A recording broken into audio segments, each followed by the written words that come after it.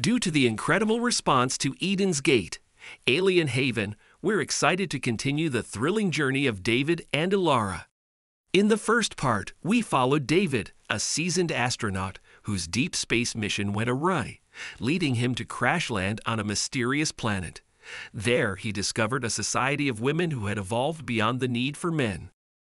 Among them was Elara, a courageous woman who questioned her people's rigid beliefs. Together, they escaped this matriarchal world, finding love and starting a new life on a distant, uncharted planet. If you haven't experienced the first part yet, be sure to check it out through the link in the description. David and Elara had finally found peace. Their new home was a planet of untamed beauty, with lush forests, rolling hills, and sparkling lakes. They had settled in a fertile valley, building a small but comfortable settlement using the advanced technology they had gathered during their travels. It was a place far from the oppressive matriarchal rule of Edenis, where they could start fresh and live freely.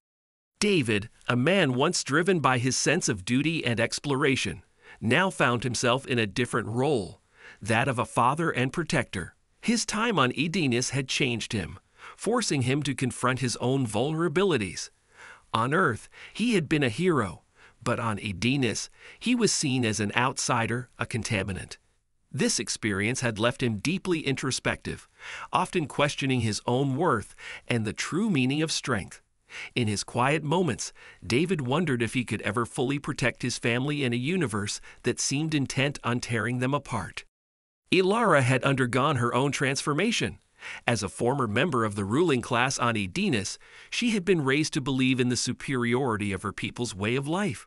The rigid, emotionless efficiency of her society had left her feeling hollow, even before meeting David. He had awakened in her emotions that she had been taught to suppress: love, fear, and hope. Now, as a mother and partner, Elara struggled with the guilt of abandoning her people and the fear that they might be right about the dangers men posed. She often questioned whether she could ever truly belong anywhere.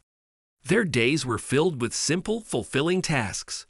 David had set up a sustainable farm, growing crops that could thrive in the planet's soil, while Elara focused on creating a safe and nurturing environment for their growing family. They had 2 children, a boy named Erin and a girl named Lyra, who were the light of their lives. The process of reproduction had been a delicate and deeply personal journey for them. Elara's people, the women of Edenis, had long abandoned traditional reproduction, relying on advanced biotechnologies to continue their race without the need for men. However, Elara and David, driven by their love and the desire to build a family, sought a different path. Using a combination of Edenis' genetic engineering technology and David's knowledge from Earth, they created a hybrid method of reproduction.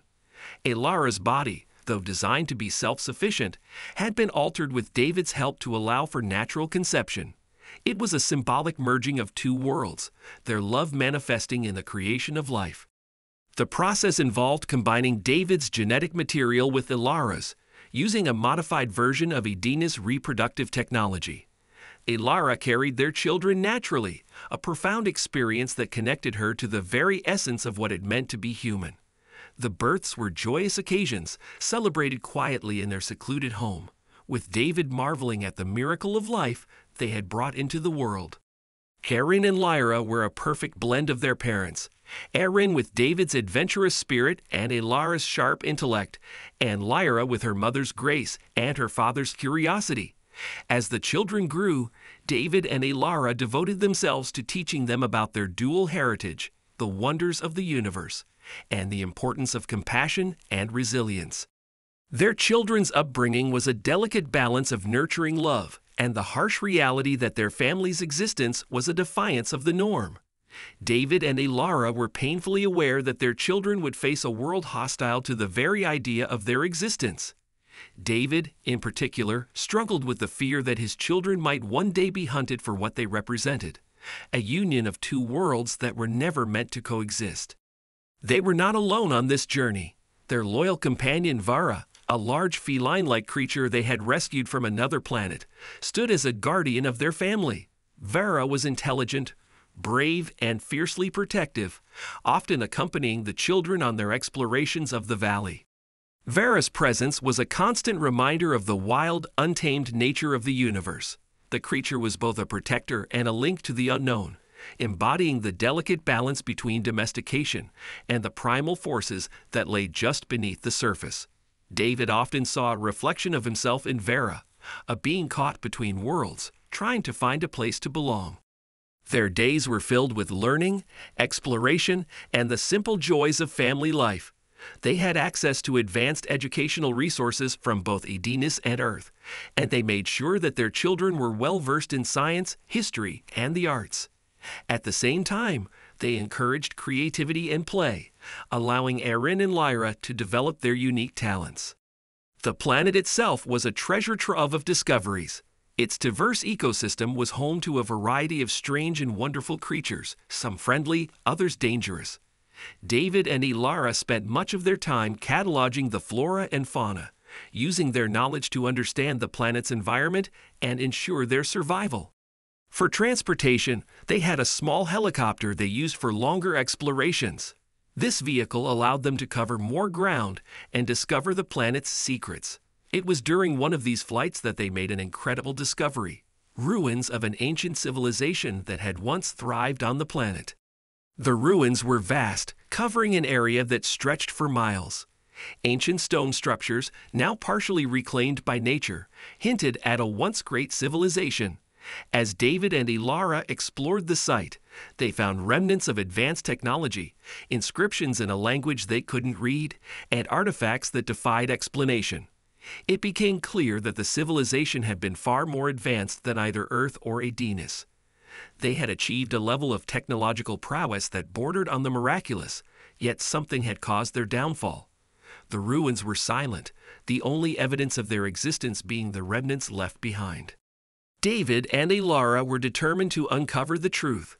They spent weeks studying the ruins, deciphering the ancient texts with the help of their hybrid technology, and piecing together the history of the lost civilization. What they found both intrigued and disturbed them. David, who had always been driven by a desire to explore and understand, now found himself confronting the darker side of discovery. The knowledge that this advanced civilization had been destroyed by its own creations weighed heavily on him. He began to question the morality of using the technologies they had found, fearing that he might unwittingly repeat the mistakes of the past. Elara was haunted by the parallels between this lost civilization and her own people. The Edenis society, in its quest for perfection and control, had also eradicated what they deemed undesirable. Elara couldn't help but wonder if her people were on a similar path to self-destruction, blinded by their belief in their own superiority. This realization deepened her internal conflict, making her question whether she had truly escaped her past or if it still had a hold on her. Among their discoveries was a mention of a device known as the Genesis device, a powerful tool capable of terraforming entire planets. This device, according to the texts, had been the key to the civilization's rise, but also the cause of their ultimate destruction. David and Elara realized that their new home was not as peaceful as it seemed.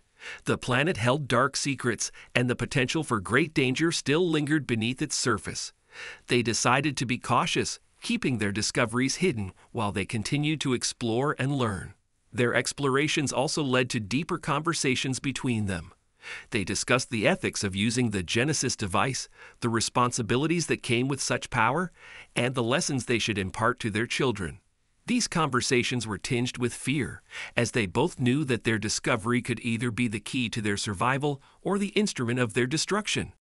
Their peaceful life was shattered one morning when a fleet of high-tech spaceships appeared in the sky.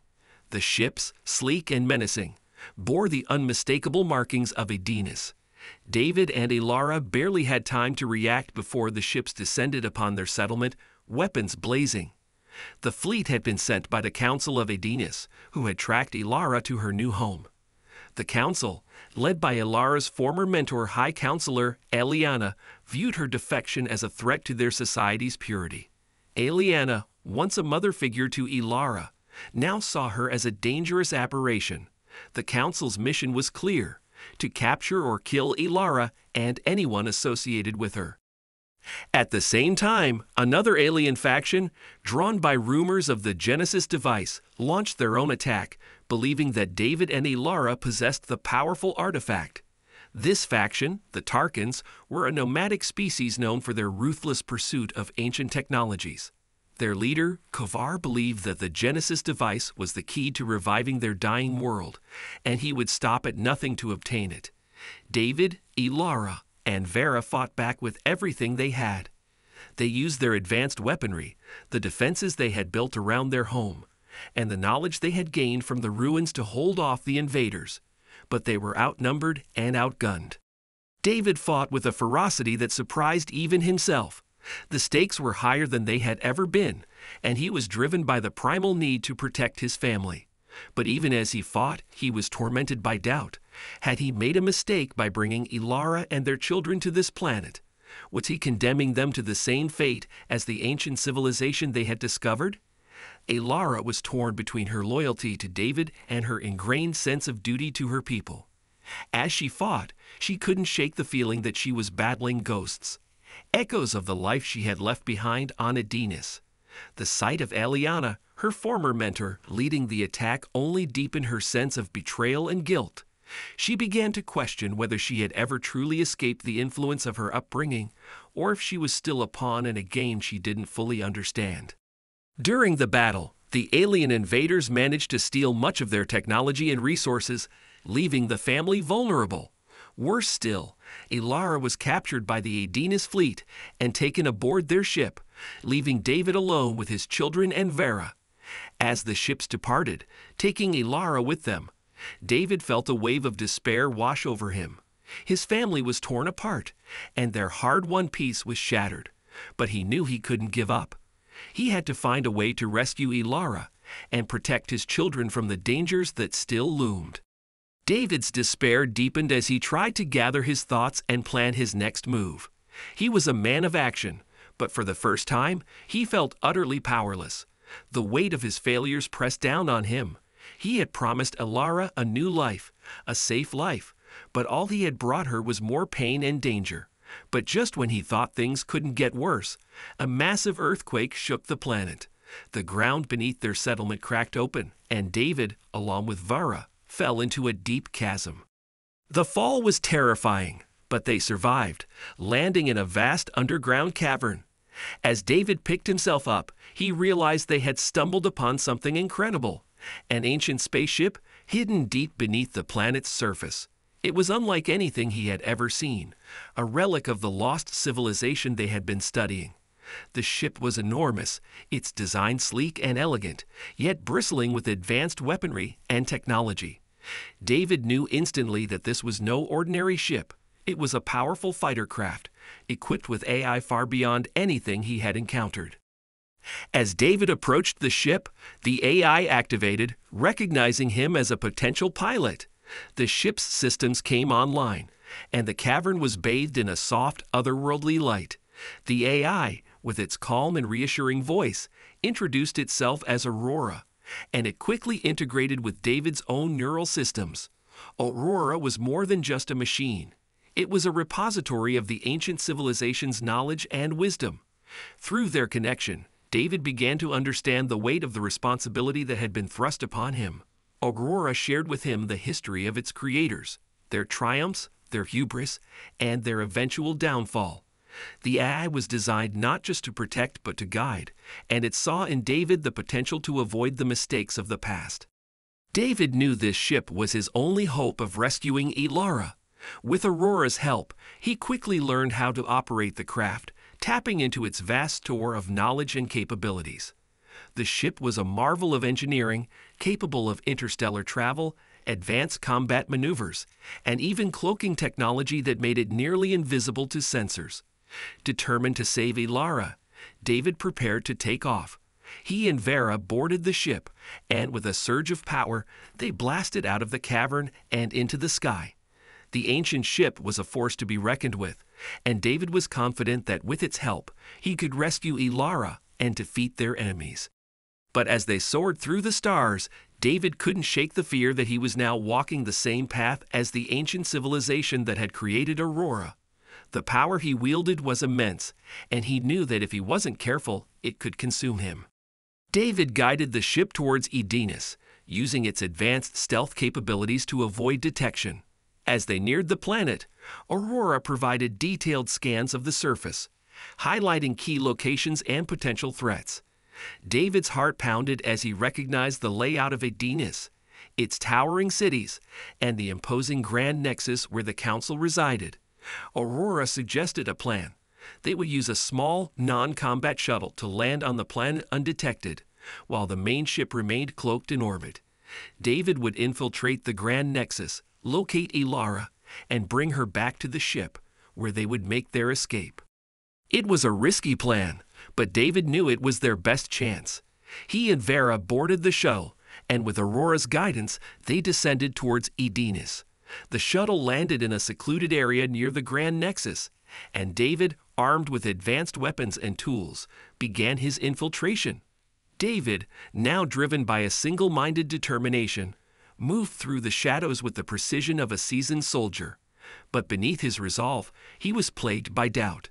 He had always been a man of principle, guided by a strong moral compass, but now he was willing to do whatever it took to save Elara, even if it meant compromising his own values. The Grand Nexus was as imposing as he remembered, its architecture both beautiful and forbidding. David moved through the shadows, avoiding patrols and security systems as he made his way towards the council chambers. His heart raced as he thought of Elara, held captive by those who once called her their own. When David finally reached the chambers, he found Elara standing in the center of the room, surrounded by the council members. Her expression was one of defiance, though David could see the fear in her eyes. The council, with their cold, calculating gazes, were discussing her fate. Elara, who had always struggled with her dual identity, now stood at the crossroads of her past and future. She was torn between her loyalty to David and her lingering sense of duty to her people. But as she faced the council, she realized that she could no longer be defined by the expectations of others. She had to choose her own path, even if it meant standing against everything she had once believed in. David burst into the room, weapon at the ready. The council members turned in shock, but before they could react, David spoke. "Let her go," he demanded, his voice steady despite the tension. "I'm here to take her back." The council leader, High Counselor Eliana, a tall, regal woman with silver hair, narrowed her eyes. "You dare to defy us? You, a male, think you can dictate terms to the Council of Edenis?" David stood his ground, his eyes locked on Elara's. "She's my wife, the mother of my children. I won't let you take her from me."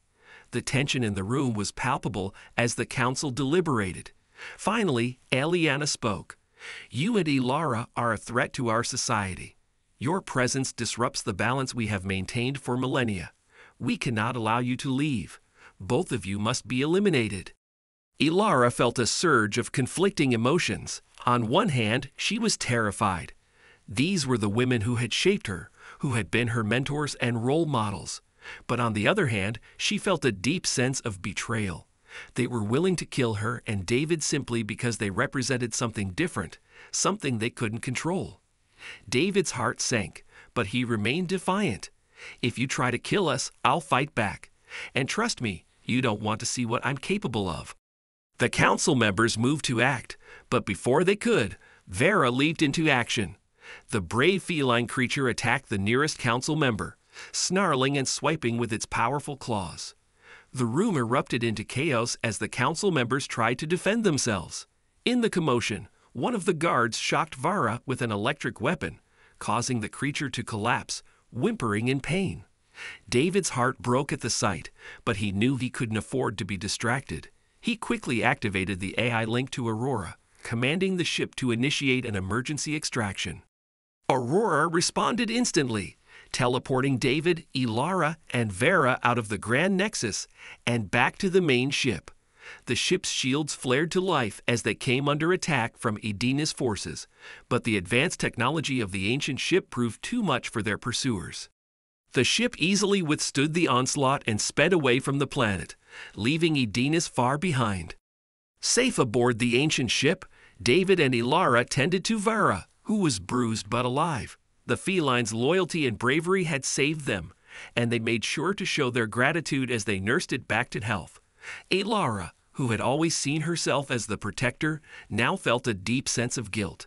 It was David and Vera who had saved her, not the other way around. This realization shook her to her core, forcing her to confront the fact that she could no longer rely on the rigid structures of her past. She had to learn to trust in others, to accept that she wasn't alone in this fight. As the ship traveled through space, David and Elara discussed their next steps. They knew that their enemies would not rest until they were captured or killed, and the recent attack had proven that their technology and resources were not enough to protect them. David was torn. The ship they now commanded was a powerful weapon, but he feared that using it might lead them down the same path as the ancient civilization that had created it. Yet he also knew that without it, they had no chance of surviving. He was faced with an impossible choice: embrace the power that might corrupt them or risk losing everything they held dear. They realized that their only option was to track down the alien invaders who had stolen their technology and exact their revenge. With Aurora guiding them, they set a course for the last known location of the alien fleet, determined to reclaim what was theirs and secure a future for their family. Elara, who had always been focused on the past, now found herself looking towards the future. She knew that they couldn't keep running forever.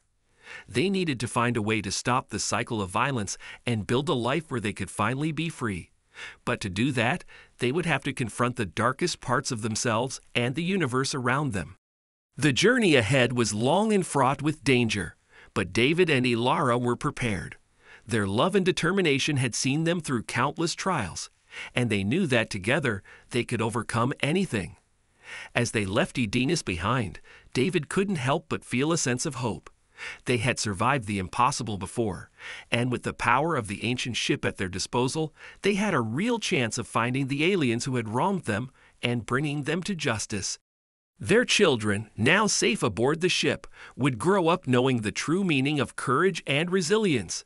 They would learn from their parents' example, understanding that even in the darkest of times, there is always a way forward.